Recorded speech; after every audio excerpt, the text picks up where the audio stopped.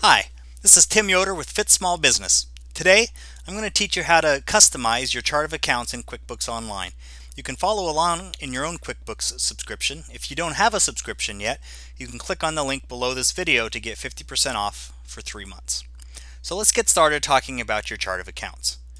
This is a very important step. You want to make sure you get your chart of accounts properly organized before you start recording transactions. Once you record a transaction in an account, you're not able to delete the account. So spend some time up front to solve a lot of headaches in the future. You're rarely going to have to start your chart of accounts from scratch. If you are transferring from another software system, you can export your chart of accounts from that system and import them into QuickBooks Online, and I'll show you how to do that in a few minutes.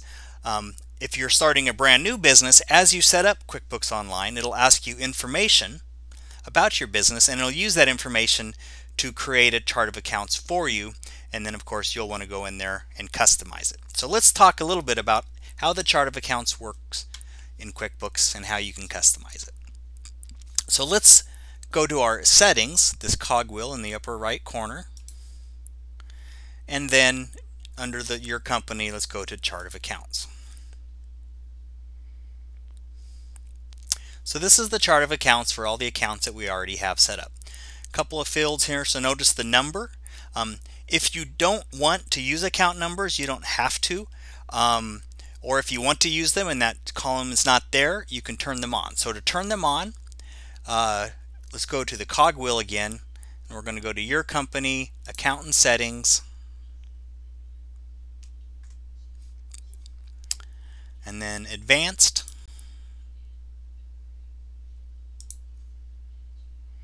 And then under advanced, we can go to chart of accounts. And then right here, we can toggle. Go to advanced.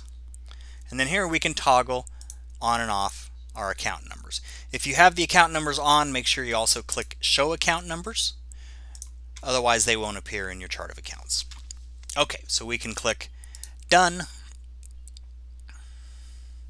Good. And now we have our account number for our chart of accounts.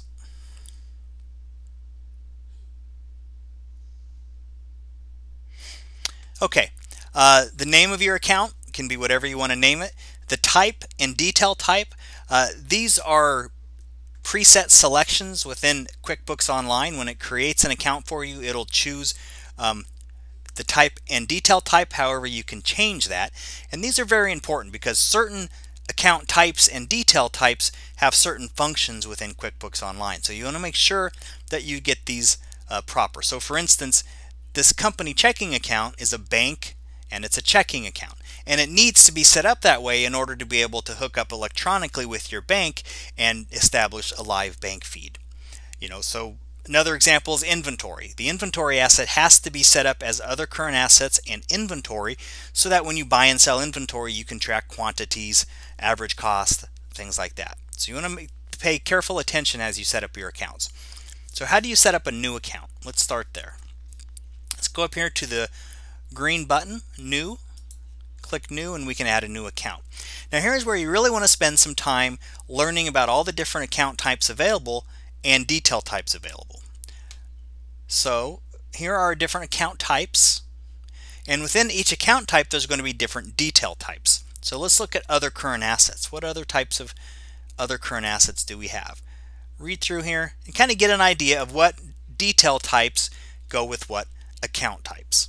So this is not going to be a quick process. You really need to spend some time here, make sure you get your account set up properly.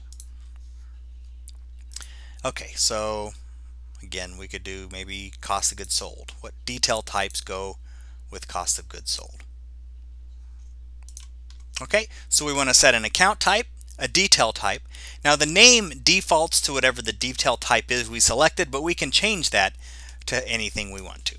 So we can say, I don't know, maybe we'll call this cost of direct labor or something like that. We can set up an account number since we have account numbers turned on, and then we can give it a description. Okay, and that's all there is to setting up an account. So I'm not going to save this, I'm just going to cancel, but you'll want to hit save and close. Okay, that's how you set up an account. What about editing an account?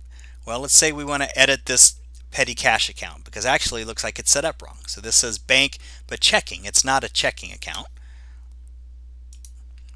So let's go to find the line, go to the drop down, go to edit. Okay, so we have account type bank, and that actually is correct for cash accounts, and we can click on the detail type and we can change it to cash on hand. Okay, so we've edited this account. We can save and close it. You sure you want to do this? Yes. Okay, so we've learned how to add accounts, we've learned how to edit accounts. Now what about deleting accounts? So let's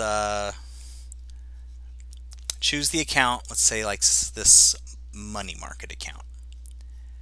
Actually, let's choose this checking account. Okay, and then we go over here, click the drop down arrow, and we can make inactive. Now notice we can't delete it, and the reason we can't delete it is there's transactions already recorded in that account. If you were to delete the account, the transactions would get deleted and your books would be out of balance. Okay, so you can't delete an account that has transactions. The best you can do is to make the account inactive, and here it's going to ask, are you sure you want to make it inactive?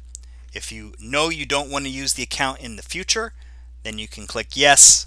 I'm just going to click no here because I don't want to make this inactive. Okay, that's as close as you can get to deleting an account. Now if you try to do that with an account where there hasn't been any transactions, you should be able to delete it just fine. But if there has been transactions, you can only make it inactive. Okay, great. So we've learned how to add accounts, we've learned how to edit accounts, we've learned how to delete accounts. There's one thing I want to share here with you. So we've talked a lot about the account type and the detail type. So I'm going to slide into the screen here. This is the printed version of this QuickBooks Online tutorial. So all of the videos you see, we have 46 free QuickBooks Online tutorials. Every one of those also has a written tutorial that goes with it. You can find these by searching Fit Small Business QuickBooks Online tutorials. This tutorial is actually very helpful because it has a table here that shows you the most common account types that you need to set up. So you'll need to set up a bank cash on hand, a bank checking, an accounts receivable. If you have inventory, you need to set up an inventory, and so forth. And so I can kind of scroll through it here. Maybe you'll want to pause your screen and be able to read them that way. But otherwise, if you want to find this lesson, it's very easy. Again, Google Fit Small Business, set up chart of accounts, and it should bring up this lesson as the first lesson. Okay, great. So let me slide that back out of the way. Now, the last thing we have to cover is how to import your chart of accounts.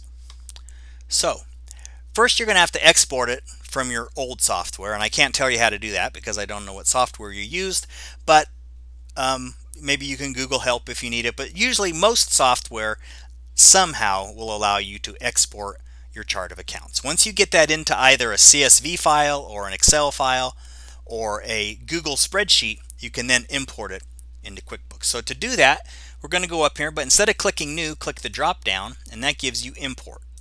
So I'm going to click on import, and it brings up a screen.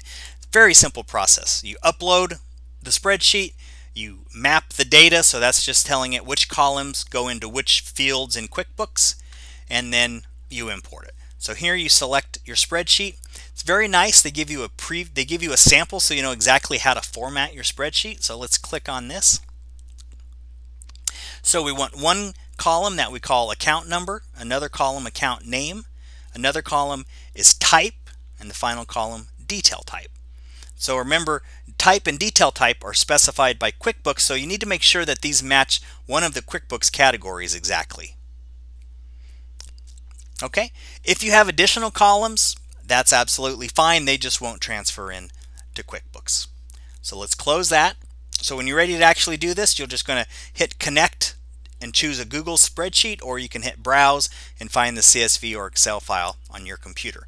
Oh, one thing of note they don't tell you is make sure your chart of accounts spreadsheet is on the first tab of your workbook.